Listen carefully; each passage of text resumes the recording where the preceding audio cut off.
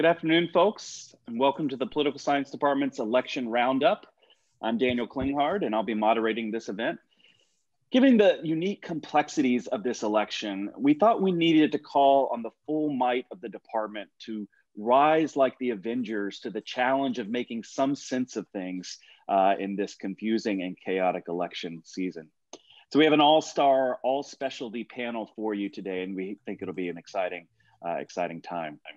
Before I begin, let me thank my colleagues on the Holy Cross Elections Forum Program Committee. This event was the brainchild of that group, and it's really the last of many events that we've programmed together. I recognize some of you in the audience have come to some of these other events. It's been a great bipartisan collaboration.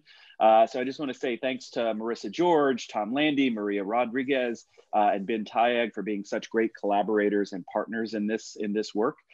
Danielle Kane of the McFarland Center, who's hiding behind the McFarland Center logo there. I just want to say Danielle has been absolutely essential to this work, and she's done a tremendous job, and she's been a great help to us. So thank you very much, Danielle. First, a couple of words about the event. This event is being recorded. I tell you that in part because that's our legal obligation in the state of Massachusetts, but also just to let you know that if you speak, you're going to be recorded. If you don't want to be recorded, you can mute your voice and mute your image and you'll be fine. Second, if you have questions, and I hope we will have questions. So we've asked the panelists to keep their remarks brief so that we can give time for the audience to participate. If you have a question, could you just send me a note in the chat that you have a question? And then I'll either call on you to ask the question so you can unmute yourself and turn on your video, or if you prefer to stay anonymous, I can ask your question for you if you just let me know what you prefer. Now to our panel. And panelists, we can't like give you a round of applause or have you stand up. So if you would please, when I call your name, just wave so people, the panelists are all on video. So if you just wave when I call your name, and I'm gonna go in alphabetical order. Nina Berzachka. Hello, everyone. Josh Boucher. Don Brand. Hello. Greg Burnett. Clayton Cleveland. Hello. Vicki Langer is not with us right now, but she's going to join us at 4:30 for her perspective, so we'll watch out for that. Maria Rodriguez. David Schaefer. Has Professor Schaefer joined us? Do we have him yet? He will hopefully be joining us soon. And Samuel Stoddard, last but not least. Hi, guys. Sam. I'm just going to note that you could major in political science and not be able to take classes with all of these faculty members. So this is an amazing opportunity for you to get the full weight of the department here.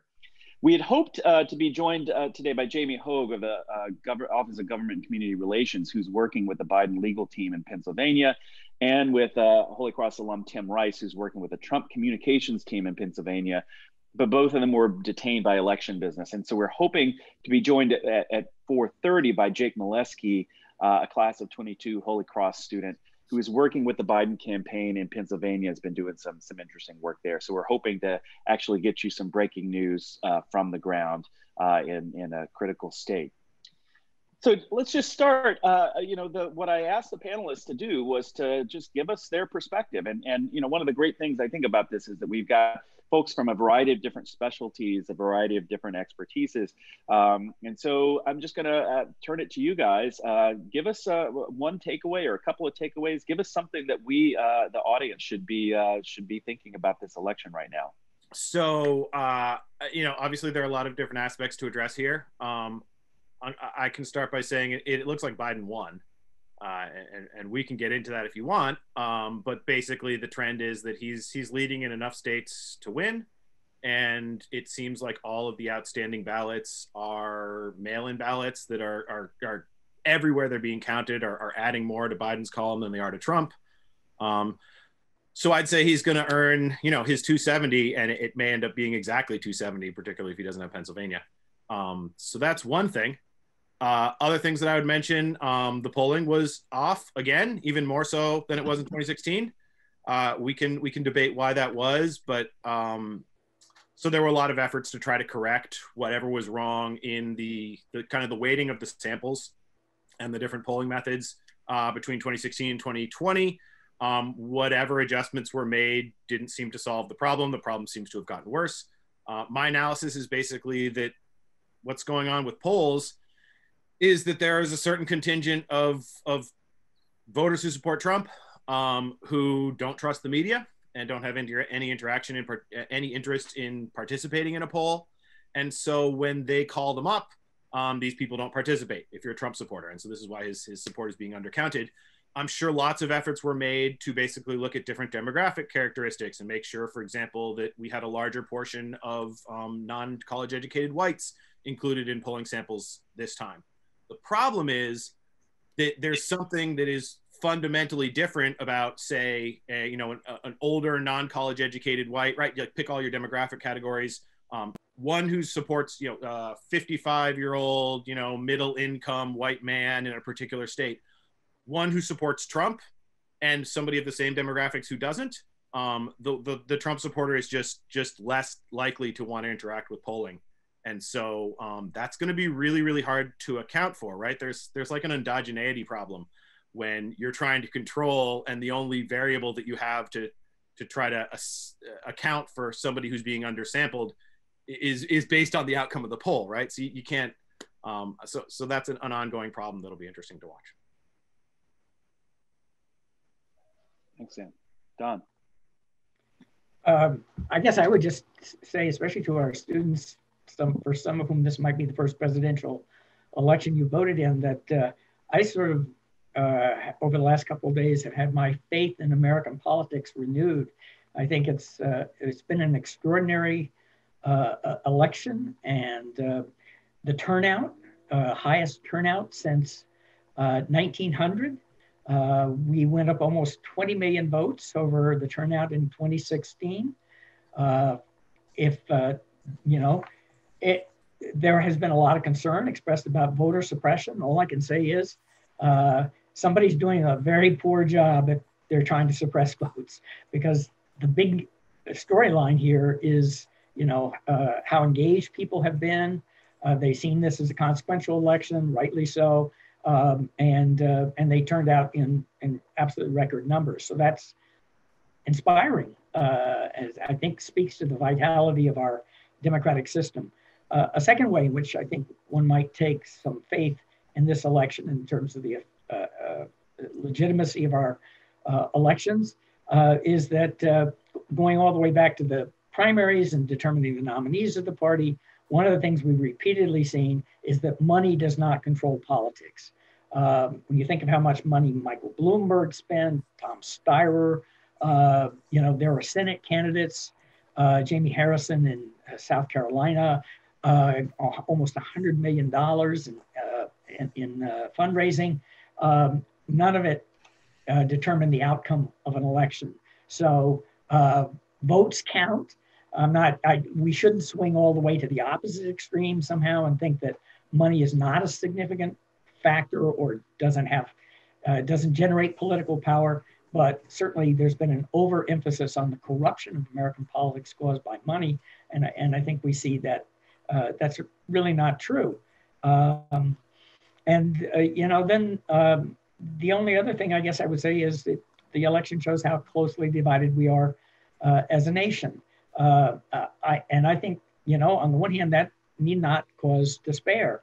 It presents opportunities for governance, and it may lay a path for governing in the center. That would be especially the case if it turns out that Biden wins the presidency. I think Sam's probably right. He's on track to do so. But it looks like Republicans are going to hold the Senate based on the most recent results that I've seen. And therefore, some kind of bipartisan cooperation will be required. So all in all, I think a very good day for American politics, whether you won or whether your candidate won or lost. I'm very hopeful. Thank you, Don. Just for the record, panelists, can you raise your hand if you indicate you think that Biden has won this election?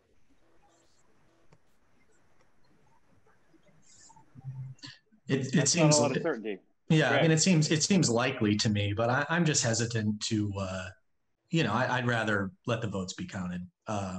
and see what happens. But I don't think it's anything that Sam or Professor Stoddard or Professor Brand said is wrong. Everything I've seen, from the margin in Michigan to the margin in Wisconsin, and Wisconsin's fully in, to where Arizona is with not all that much left to be counted, to Georgia, where Biden still has a chance to win based on the vote that's still not counted there. Just the president's path to re-election at this point is very, very slim and would require really strange results in the votes that are outstanding. So I'd wait to say it for sure, but I certainly think that seems right. Yeah. Just building off Professor Brand's point about voter turnout in the election, it's interesting that despite these huge margins of voters turning out, the fact that no matter what happens, that Joe Biden has won more votes than Obama did in 2008, that the election still falls to just 3 states where both campaigns spent most of their time in their campaign rallies. And I think it really says something about our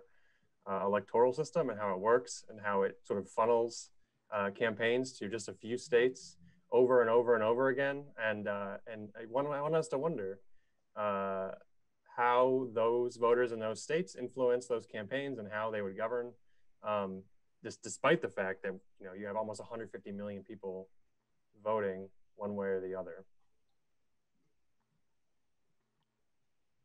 Thanks, Josh. Maria. Not detracting from the positive and encouraging picture of Professor Brand, I will be the voice of pessimism. What I see is 2 things, the 2 takeaways. One, maybe looking at how other people count votes, other nations count votes, may be a good idea. Not surprisingly, I am a comparativist, but it is disturbing that the most powerful nation on the face of the earth has to take more than an hour to come up with results. So that's number 1. No offense, but it is disturbing. The second one, again, from my field of expertise, nation state. We speak very little about the nation state in other subfields. Political science is very segmented, but nation state. And what I see is not only a country divided, but perhaps 2 nations. And it's not clear to me that one belongs with the other, that one includes the other. This is becoming a gigantic problem all over the world. But when I mean, what we mean by nation is this notion of what it means to be American, the vision of what the United States is. And these visions seem to be farther and farther apart at all levels. So when you ask yourself, what it means to me to be American, who belongs in the United States alongside with me? Who do I recognize as truly Americans that share the same values I share? I find, at least 2 versions of that. And that is problematic also at the level of the state, right? The nation states should roughly coincide nation, who we are, with the state, that entity that govern us and that we recognize as an authority. Well, even our visions of the state have split. So there's one group that feels that the state must provide health, must provide social services, and yet that same state should have nothing to do with security. So abolish ICE, defund the police. And then the other side, when it looks at the state, distorts and destroys the recognition and the legitimacy that the state has to provide social services while enshrining the security apparatus. So it is very disturbing from a comparativist point of view that the map that we're seeing and that setting. So I'm sorry to be the pessimistic voice. Thank you, Maria. Clayton. A couple of thoughts about this that are, I think, in some similar ways, the way Professor Rodriguez is talking about this, a little pessimistic in the sense, and I'd like to actually talk about make some points about the foreign relations that this has and the impact that it has on American foreign policy, and divide it up between the idea about the impact of the process itself from the impact about the substance of what the outcome of the election is. And to build upon what Professor Rodriguez said about the issues about the United States being a powerful state and having this kind of election issue. And we haven't actually seen some of the fallout of this yet, because we're going to see a contested election. And I know that President Trump has already put forward that he's going to contest what's going on with Wisconsin, what's going to happen in Michigan, Arizona, and others. But the messier this gets, the more there's going to be some ammunition for authoritarian states who may be taking actions and try to think about trying to achieve things against the interests of the United States. So on the process side, I think it actually has some impact about the way the United States is perceived by others. On the substance side, I think that this actually has a little bit of an impact around the way that American traditional allies have their relations with the United States. And in particular, there's a reaction I saw from France, which I think mirrors, is going to be paralleled by others, which is that regardless of the outcome, they're kind of set themselves up for going it alone. They're not going to look at the United States as a reliable ally. And that this is just another oscillation in American foreign policy, that we go back from party to party. And as we change in party, there's just a huge swing in the kind of foreign policy that the United States puts forward, making the United States no longer a reliable ally. And so I am going to, share with the same kind of pessimistic kind of view, despite some of the other internal side of the election that might be a little bit more positive, and suggest that there are going to be some serious fallout from this that we're going to have to contend with from years to come. Thank you, Clayton. Nina.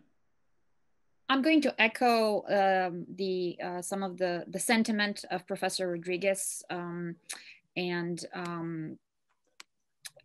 as well as a comparativist. So I spent some time this morning looking at how different European countries have responded to this issue. And the one thing that, and there's quite a lot of variation among the responses. In general, there's been, all the countries are responding cautiously. The UK, for instance, has said that they're not going to comment as of this morning, that on because they do not, by definition, comment on the democratic processes in countries that are allies. That was Boris Johnson's statement. But Dominic Raab has actually said that it would take a long time, that for the result, that it would take, and I quote, days rather than hours. Russia, a couple of things. Again, the Russian government hasn't commented on this issue, but Konstantin Kosachev, who is a Putin ally who chairs the Foreign Affairs Committee, has suggested that Moscow would like to see a clear victory for one candidate or another in order to clear its name, so that it would the accusations for interference would stop. It seems to me that Germany is the one country that has responded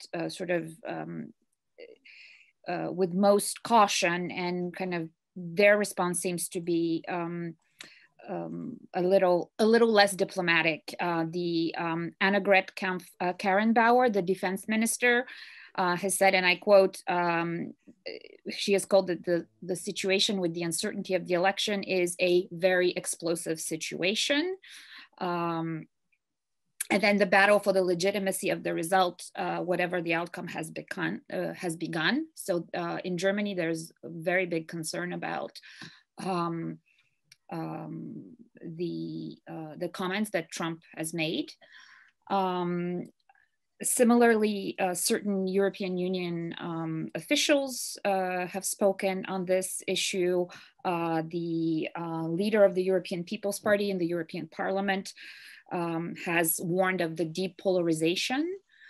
So in Western Europe, the stakes are really high because clearly there's going to be whoever gets elected is going to affect the transatlantic relationship. It's going to affect concerns that Western Europeans have with Russia as trying to assert its position in Europe.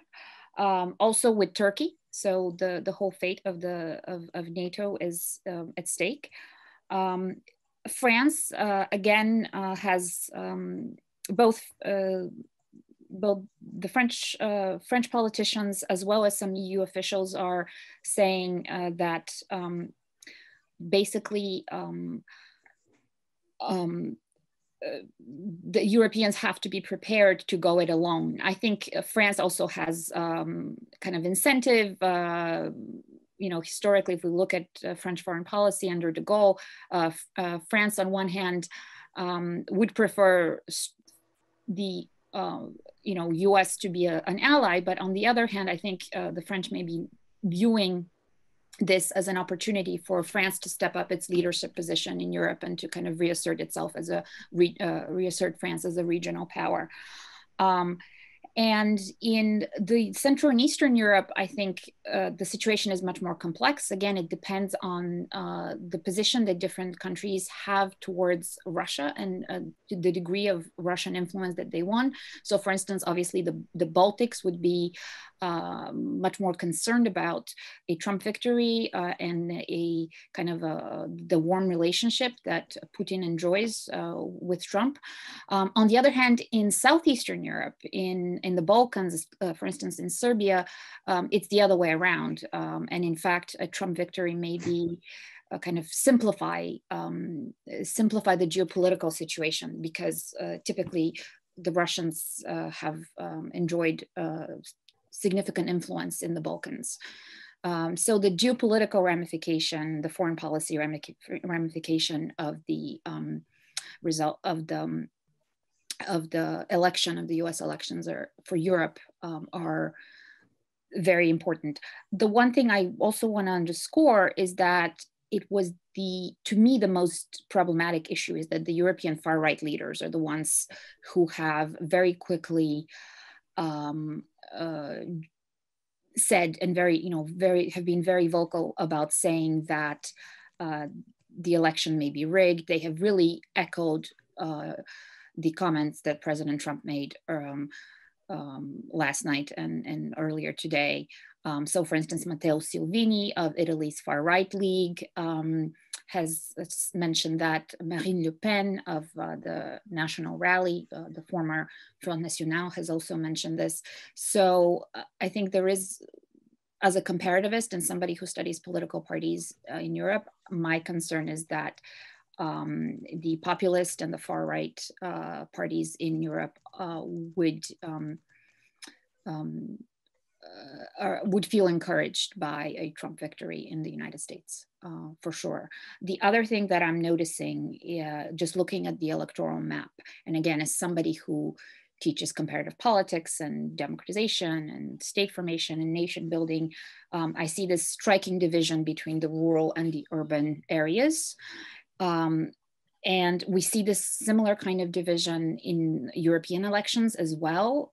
So the question is how to bridge that divide, because clearly it's a matter of socioeconomic division, but also of this ideational, essentially we have in a country, but people living in two different realities, two different worlds. So no matter who becomes elected, it would be really important.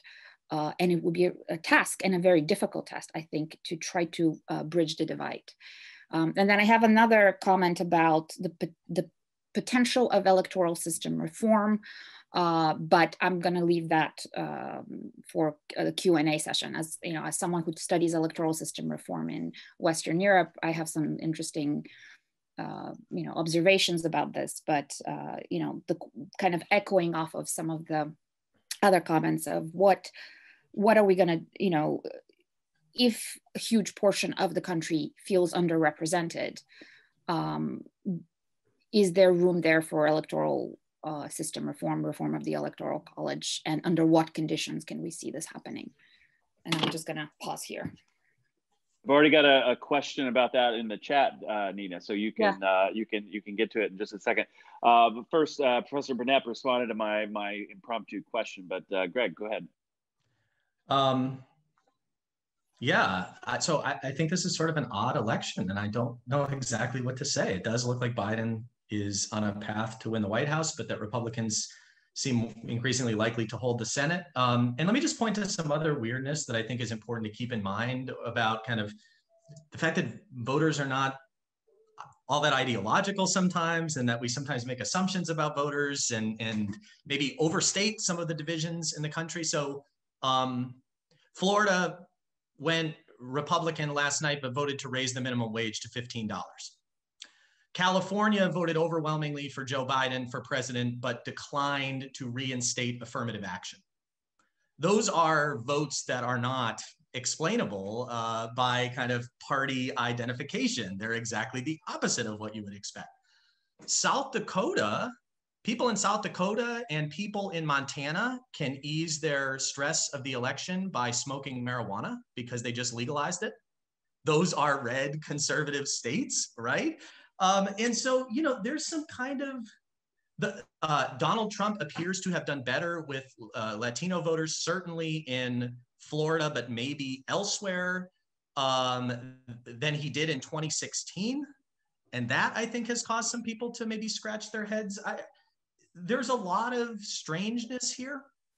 It's an odd election, and it occurs in an odd year where there is so much upheaval, COVID, the economy, race relations, and social and civic unrest. I don't know exactly what to make of all this, except to say that this remains a kind of closely divided country, although I'm not convinced that the broader set of Americans have these kind of highly set ideological preferences on issues. I think there's a kind of malleability here that we don't want to, or fluidity that we don't want to miss. So yeah, maybe I'll just leave it at that because I want to save time for questions. But I think it was sort of an odd night. Yeah, I think that's exactly right. There are a lot of outcomes that are just sort of head scratchers. Mm-hmm. I think one question that has to be asked of you guys is to help us think a little bit about what could come next, right? It seems out of all the possible scenarios, one candidate declaring victory and the other candidate conceding over the next few weeks seems the most far-fetched, right? So what do we think what are some scenarios that could play out if this, for instance, gets to the court, if we have a prolonged, and by no means am I suggesting we should go through everything, but maybe at this point, what are some signs that we might be moving in one of those kinds of directions? Maybe I can just say briefly, I'm a little skeptical of this rush to think that this is going to end up in weeks of messy litigation. I don't actually think that the similarities to 2000 are clear at all, that I see some people making. 2000 came down to one single state and a few hundred votes. The margins we have right now are Joe Biden by 20,000 in Wisconsin. That is not any, I mean, the Trump camp is saying they want to recount in Wisconsin. They can have at it. It's not going to change 20,000 votes. Last time a recount in Wisconsin changed 131 votes. And so they're just, I mean, Michigan's margin seems to be even larger than that. There are, in other words, multiple states, and the margins seem a magnitude, an order of magnitude or 3 or 4 larger than what we had in 2000. So I'm a little more skeptical. I'd be interested if my colleagues agree or disagree with me on this. I'm a little more skeptical that this is going to be a legal mess. The president could make it a kind of rhetorical mess by claiming voter fraud and the kind of things that he seemed to start doing, I think, very dismayingly last night around 3 a.m. But, you know, on the legal side of things, I'm not convinced that we're gonna get there. The margins and the number of states might just be different than we've had in for instance, 2000, which is what I see a lot of people kind of talking about, right? I completely agree with Greg. I don't think the courts are going to play a terribly significant role in this process. I think the magnitudes, as Greg alludes to, of the votes are such that, you know, there can be recounts and there'll be questions about which ballots are counted and which aren't, but they're not going to ultimately be significant enough to affect the outcome of the election. And I think you've also got a court that doesn't want another Bush v. Gore. They don't want to be perceived as calling the election, especially when court packing was an issue. And with a potential Biden presidency, I think they, I can't imagine them stepping in any kind of decisive way. Yeah, yeah, I agree as well. I think a couple of the key differences here from 2000, in 2000, we had a Supreme Court stepping in to stop a state-ordered recount. The idea that a court, probably at the state level, but certainly that a federal court would step in and stop the first time a state is counting ballots, it seems extremely far-fetched. This was the Supreme Court stepped in 2000. We were a month into this thing. And as we look at the totals that we have, if Trump is already down and these votes have already been counted, you're not going to have any judge, ordering to uncount votes that have already been added to the total. That seems extremely unrealistic as well. So it just doesn't. I agree that Trump has a fruitful rhetorical path ahead of him for kind of building support as what may end up being like a martyr. But the idea that we're actually going to change the vote count seems. I don't think courts are going to do that.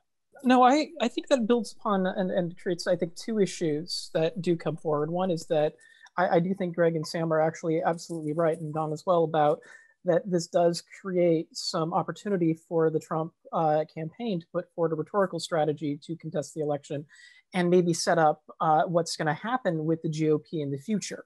Right. So that it could create the possibility of them trying to claim that they're the mantle of democracy and have the ability to actually come in with also a potential Trump run in 2024 as something that can actually spiral out of this. But there's also the other side of the issue of this, because this is not a landslide. This is not a repudiation of Trumpism. It is not a situation where we can say the GOP is roundly routed out of government. It is a situation showing that the divisions in our country are enough that we're not actually sure what the real message that we can actually claim out of this. And the fact that all of us are really actually looking at this and scratching our heads at some of the impact of the voting last night does suggest there's a lot of mixed messages in this. So really reading the tea leaves to pull one single message out of this means that as an impact, the lack of a landslide, the lack of a clear victor, the lack of a party actually coming through as being strong really kind of mixes it up more than it does actually tell us really what direction the country is going to go. And either president, whichever one actually is settled in the end, isn't going to have a mandate. So that in of itself means they're going to have to figure out ways of trying to govern in such a way, despite the fact that they lack that particular substance they would have for the backing of the public to propel them forward. So that's going to shape a lot of the things I think that are going to go forward. I know this doesn't get at the question of what's going to happen if it gets messy in terms of the judicial side of things, if it's going to go to the court or anything like that. But I think the very act of going to the court may actually make both of those type of issues a little bit clearer as we move forward. Thank you. We're leaving, to a large sense that we're not going to be seeing this sort of dueled out in the court. I think that leads into some dangerous directions. But boy, Trump 24, Clayton. I hadn't thought I'd hear that today, but there it is. But I want to get to questions in just a second. So in the audience, I hope you guys are churning them up. But first, I want to turn to Jake Molesky, who's on the ground in Pennsylvania, doing some work with the Biden campaign. Jake, what can you tell us about what's happening there? Yeah, so like you said, I'm in Pennsylvania. I'm not only just in Pennsylvania, I'm in Joe's hometown of Scranton in Lackawanna County in northeastern Pennsylvania, which was crucial for Donald Trump winning the election in 2016. So I had been volunteering both with my local Democratic Party, the state Democratic Party, directly with the Biden-Harris campaign leading up to the election. And then yesterday I worked as a voter protection agent with the Pennsylvania Democratic Party. So I was a poll watcher. And let me say that turnout here was incredibly high, unseen in this city. The one precinct that I was working at, we believe may reach 95% turnout once all absentee ballots are counted. The other precinct that we worked will reach at least 85% turnout. So turnout is there. Absentee ballots are being counted. It's insane to watch how once these absentee ballots are being counted, how quickly the race changes. So like I said, I worked as a poll watcher, so I was the first one to know the in-person counts from the 2 precincts I worked. In the 1 precinct, it was tied, or no, I'm sorry, it wasn't tied. Donald Trump won that precinct by about 3 votes, and the other precinct, Donald Trump won by about 10 votes. Once the absentee ballots were included and the mail-in ballots were included, Joe Biden won both of those by at least 65%. So absentee ballots in Pennsylvania, when they are counted and how they are counted, absolutely will be crucial in this election, because a lot of our outstanding ballots in Pennsylvania are in Philadelphia County, are in Allegheny County, are in swing counties like mine, where we're seeing that these mail-in ballots are coming in, and the estimates have been so far so good as to what percentage goes to which party from the mail-in ballots. And they are breaking about 70 to 80% for Democrats.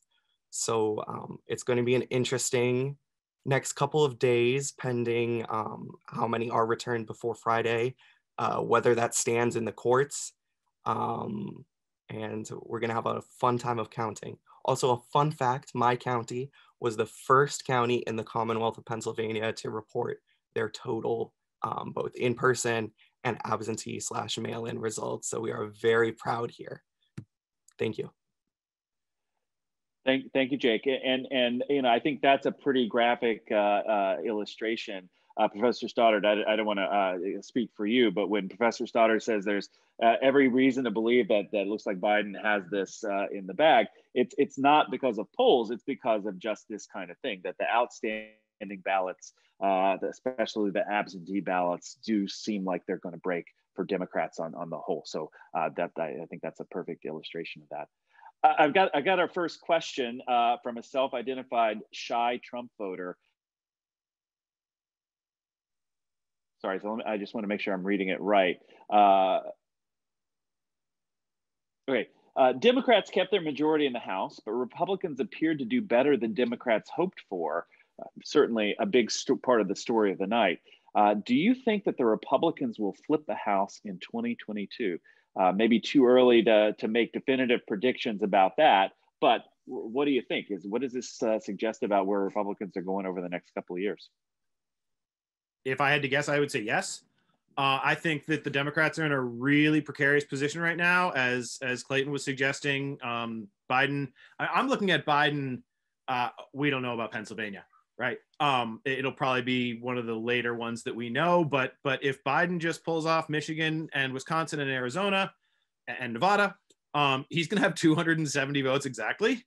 That is just about the smallest mandate you could possibly have. So then he's going to go in with a Republican Senate.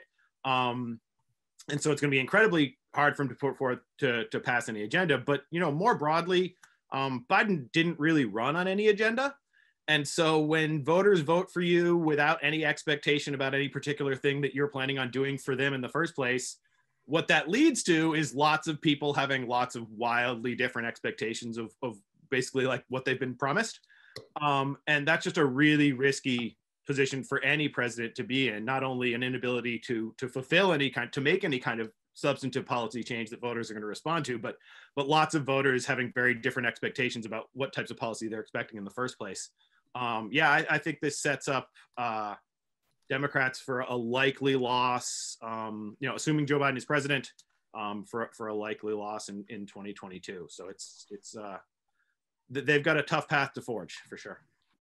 Yeah, I would agree with Sam. I think that probably one of the more surprising results of last night was the fact that Republicans actually did pick up House seats, which had not been predicted. And some of that, I think, has to do with Nancy Pelosi and the perception that she was unwilling to fashion a deal with Trump to give essentially Trump possibly a political win just before the election. And so there were some surprising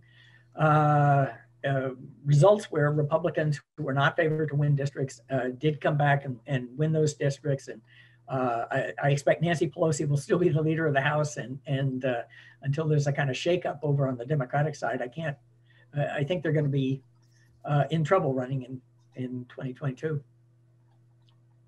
Certainly seems to raise questions about the strategy of running as anti-Trump rather than running on a very clearly articulated agenda. Right.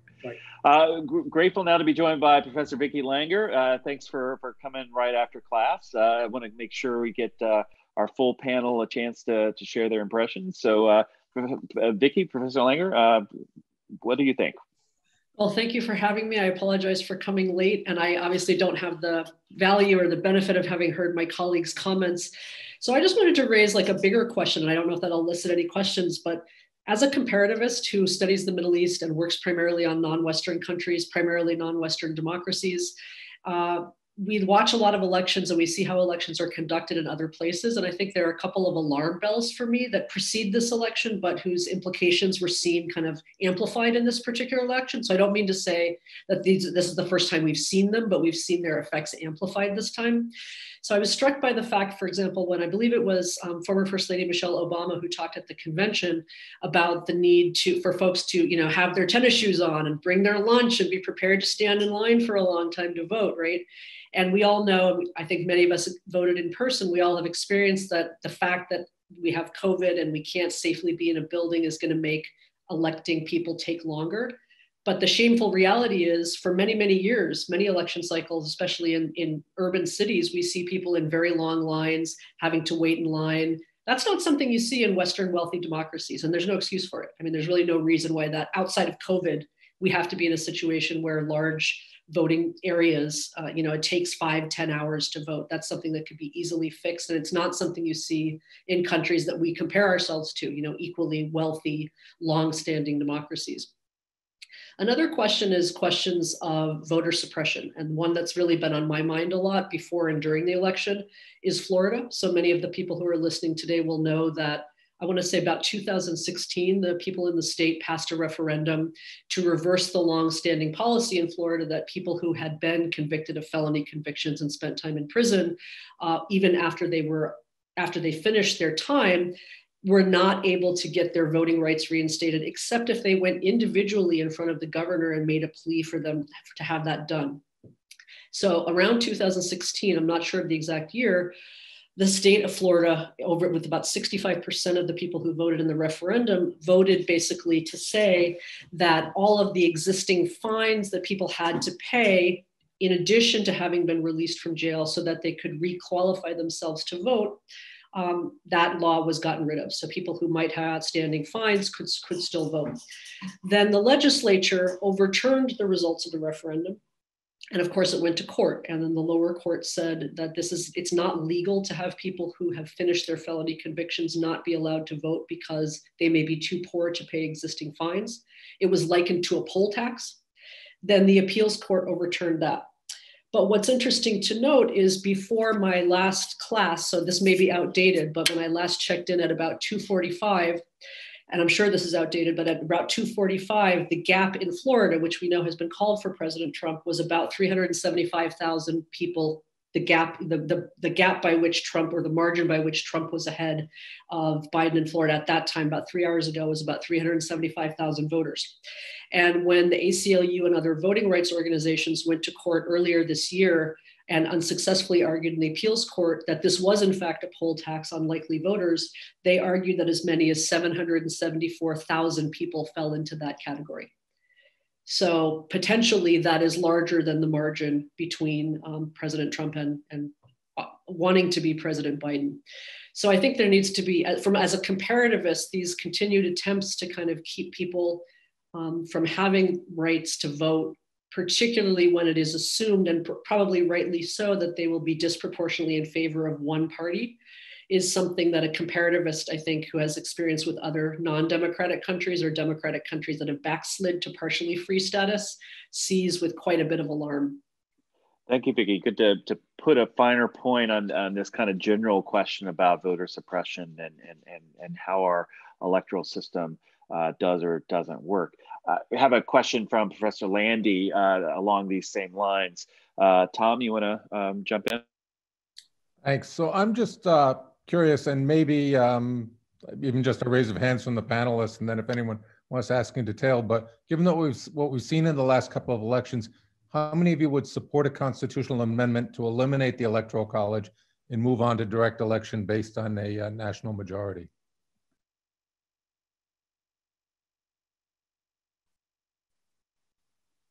Am I the only one? I'm the only one I can see. I'm wishy-washy. It is definitely, it's definitely not a majority. I mean, political scientists love contraptions of voting, so this is definitely a difficult audience. Can I alter that? I kind of think what's going on in Maine and Nebraska, where the electoral vote is not a winner-take-all, but is split up along congressional districts, as well as a statewide. How many of you feel like that, if we move to a model like that broader across the nation, that would be a solid approval? All right. Nina, you wanted to talk about the Electoral College earlier. What do you think? So as someone who has studied adoption of proportional representation in Western Europe from a historical perspective, I know that, what is the one factor that urges a shift towards a more proportional system, and there are actually two factors that we have in mind, but one of them is structural. And what we do know is that you need to have one party that is, and the voters, supporters of one party that are consistently year after year, election after election, feel underrepresented or excluded from the decision-making process. And then those voters and that party could start advocating for reform. But even then, the other side that benefits from the existing system has every incentive to preserve it, right? So typically it is really difficult, even in the Western European context, has been very difficult to switch into, to change the electoral system. And one factor that plays a big role would be the opponents, the proponents of the change, those who advocate for change, would have to apply some sort of extra institutional pressure, and that extra institutional pressure has to be quite high. So long story short, I do not think that it is likely that the American Electoral College will transition into something more proportional. I know that this issue has been brought up election after election, and the Republican Party had brought it up after 2012. But I do not think that this is very likely to happen, because what we know is that electoral systems typically are very stable, and pending like consistent exclusion of one large segment of society from the policy decision for a prolonged period of time, and without this intense extra institutional pressure, I do not think that something like this is likely. I'll just jump in real quick. I was supposed to monitor ongoing developments throughout this. I just want to say ABC News and maybe some other outlets have called Michigan for Joe Biden, which would put him at 253 electoral votes and put him closer to winning.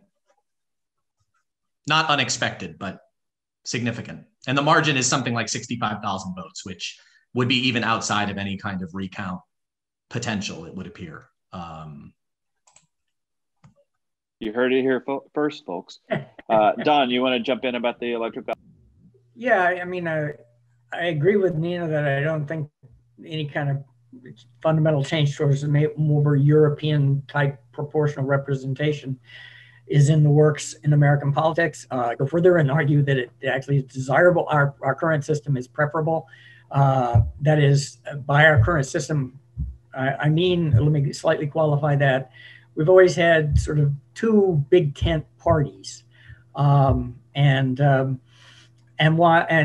think there's something salutary about that. That it vitalizes the center in American politics. In response to some of my colleagues who have been more pessimistic about the outcome of this election, I would simply note that actually I think this. This election constitutes a kind of move back towards the two parties more gravitating towards the center. I think often to understand political events, one has to understand counterfactuals or hypotheticals. So here, two things to keep in mind. If Bernie Sanders had won the Democratic nomination, our two political parties would be much more polarized. The two-nation phenomena that Maria talked about, I think, would have been accentuated. If it turned, so the nomination of Biden was a move to the center in the Democratic Party.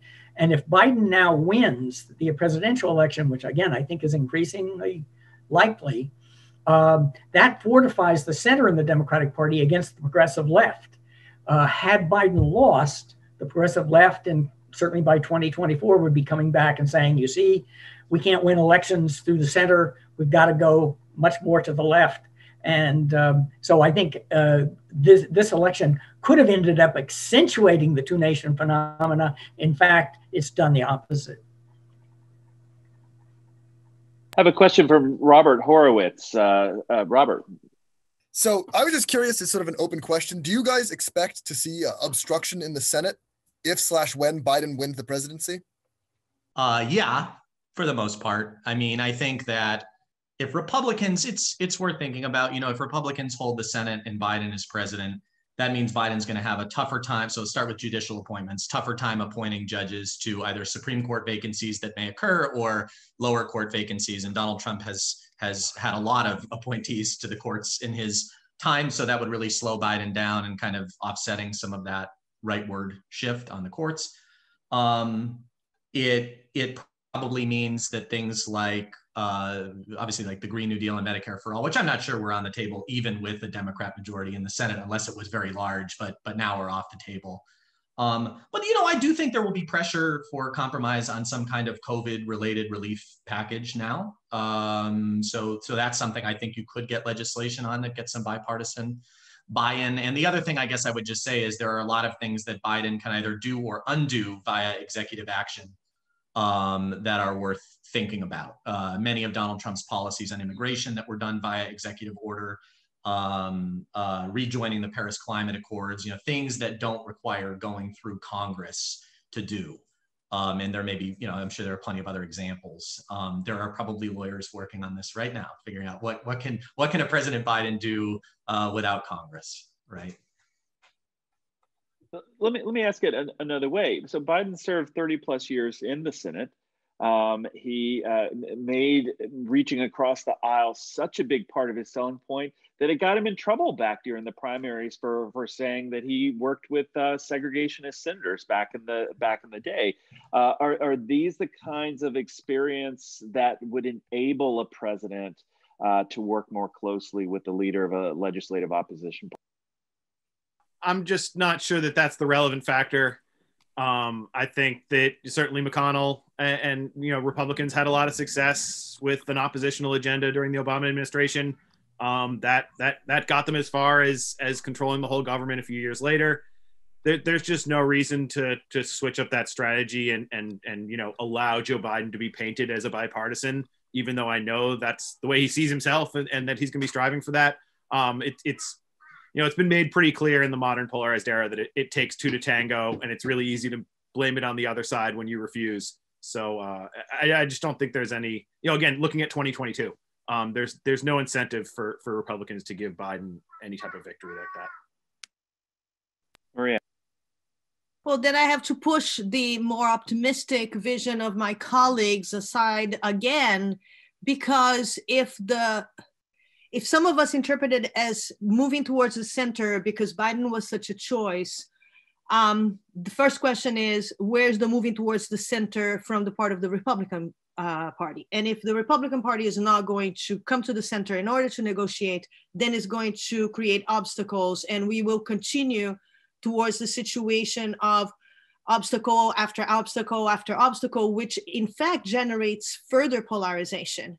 And the notion that in a global society, what the Democratic parties did by moving to the center is to prevent the radicalization of the left, There's nothing that the left of the Democratic Party can propose that is any kind of radicalization for global standards. So we're not coming to the center by choosing Biden.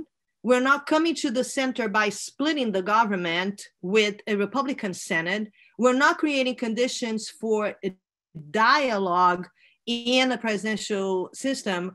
I don't really see how that which I call these two nations would find avenues and institutions to really accommodate a common vision in the current scenario. Sorry. An optimist. Can an optimist respond? First of all, you know, I do think that the fact that Joe Biden is going to be a single-term president, that I can't really foresee him at his age running again in 2024, assuming, again, he does become president, obviously. But so that, I think, gives him an incentive to, it gives Republicans less incentive to be obstructive. The fact that Trump, if he does go down to defeat, that will, I think, you know, empower more moderate voices in the Republican Party. So I think there are reasonable grounds for thinking that some work across the aisles is going to be possible in the next 4 years. Obviously, we're speculating at this point. It depends on the governing strategy that is embraced by Biden, but that somehow if Biden were to reach across the aisle, that the cards are, you know, foreordained, that is foreordained that the Republicans are going to act as obstructionists, doesn't seem to me to be justifiable. You know, I think the interesting question, and I want to make sure we're keep mindful of the time, because I imagine many of us are working on very little sleep, and a long Zoom meeting is not a good solution for that. But one thought I have from this is, what would it take for centrism to emerge again now as an active political force? What are some of the concrete things you would expect to see? I'm not sure I'm seeing many of those things in this election result, just for that. But I want to get to the last question, which I think maybe we can answer in sort of a fairly quick fashion from Annie Rogers. Georgia is still waiting for mail-ins in very Democratic districts. What are your thoughts of the panel on the probability of Georgia flipping? Boy, I was saying all night last night, there's no way Georgia's going for a Democrat, and yet here we are. That's a good question. Panel, what do you guys think? I think it's a coin flip. Yeah, I'm not looking at the data, but I always thought that Biden's chances in Georgia were probably better than Florida, just the way the two states have changed so much demographically. You know, Georgia is increasingly, you know, a lot of those voters are just transplanted West Coast and East Coasters. Not that Georgia is an East Coast, but Northeast. And so, yeah, I have no idea what the numbers look like right now, but I always thought the demographics made sense. I mean, I think the New York Times is really good kind of precinct level, county level stuff on North Carolina, Florida, and Georgia. They kind of focused on those three. And if anybody was watching those needles last night and some of the really intricate breakdowns, and the Times needle right now on Georgia is just about in the middle or slightly leaning Biden. And so I think they've been pretty darn good. So yeah, it looks to me like it's going to be really close. Going to be really close. You know, I grew up near Georgia, went to school with a lot of people from Georgia. And the joke we used to always make is that everybody from Georgia said they were from Atlanta, when actually very few people were actually from Atlanta. And I think that's not that very few of the people I went to college with. There are obviously lots of people in Atlanta. The point being that this is not, it's not South Carolina, it's not Tennessee, it's not Alabama. It's a very, as Professor Stoddard points out, the place where a lot of people from other places move to. So it's a different kind of thing. Let me thank the panelists, guys. This has been great. Usually we get to stand around the political science hallway and have these kind of conversations informally. Sorry we can't do that these days, but thanks for sharing some time. And I'll just say to everybody, good night, get a good night's rest, and we'll hear more in the morning.